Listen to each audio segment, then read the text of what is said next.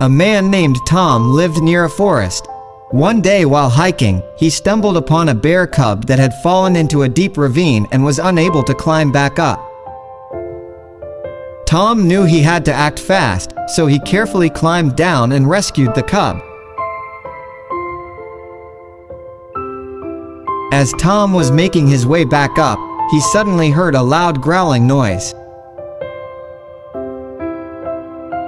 To his surprise, it was the mother bear. She was standing at the top of the ravine, looking down at her cub and Tom.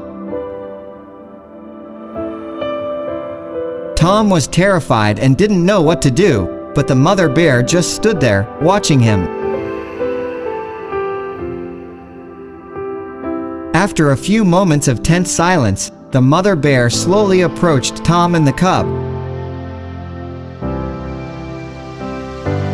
Tom was frozen with fear, but the mother bear gently nuzzled her cub and then looked up at Tom with a soft gaze. Tom finally realized that the mother bear wasn't there to attack, but to say thank you.